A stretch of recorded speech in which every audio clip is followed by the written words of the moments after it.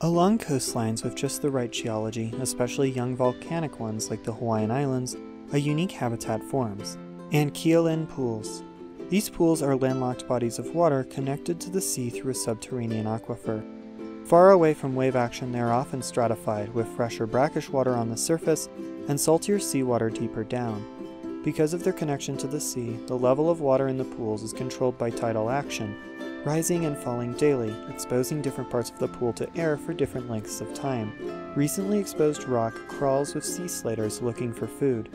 In the pools themselves live the tiny Hawaiian red shrimp, which are endemic to the Anchialine pools of the Hawaiian coast and scrape at algae growing in the shallow brackish waters, though it can also survive in the subterranean aquifers feeding into the pools.